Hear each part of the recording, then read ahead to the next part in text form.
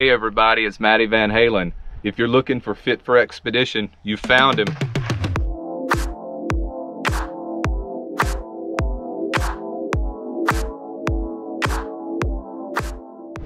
Let me know, Kelly, if you see something that's like a dome around here. You know what? There might be a giant in front of the dome that's covering it. That could be the problem. Well, there's a sign for it. Welcome Sky Dome. Where could it be? I see it. All I see is Maybe it's white. behind this thing. Yeah, is it behind that big white thing? We haven't found the dome yet, but we did find something else. This is the J. Lawrence Walk-Up Sky Dome, where the Northern Arizona Lumberjacks play both football and basketball. What is known as the Mufflerman was only built for about 9 or 10 years between the 60s and 70s. But it actually started as a lumberjack. And the very first one was built for a cafe in Flagstaff, or at least it was first placed at a cafe in Flagstaff called the Lumberjack Cafe. It was originally named the Paul Bunyan Cafe, but they found out that there was a copyright issue, so they changed it to the Lumberjack Cafe.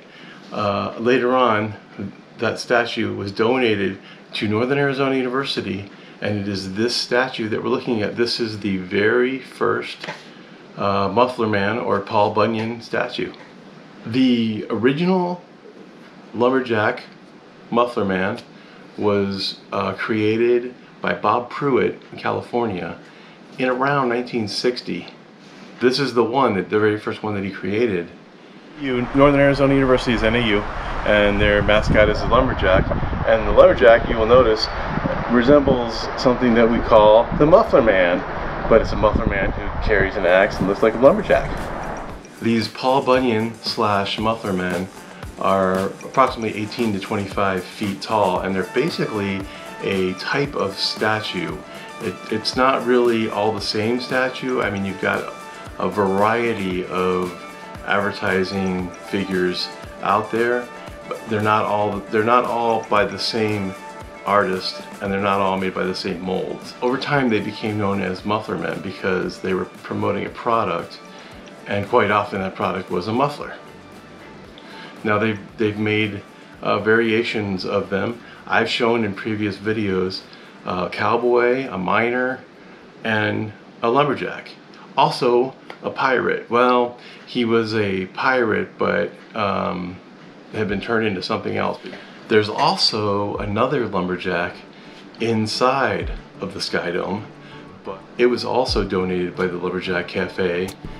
So the axe held by this Mufflerman or lumberjack actually predates the muffler.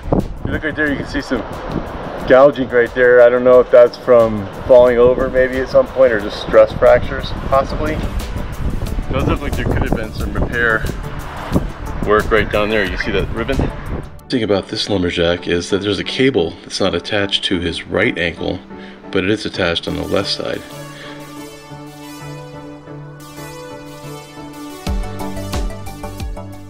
And here's the example of the left leg with the cable that's holding him down to the ground.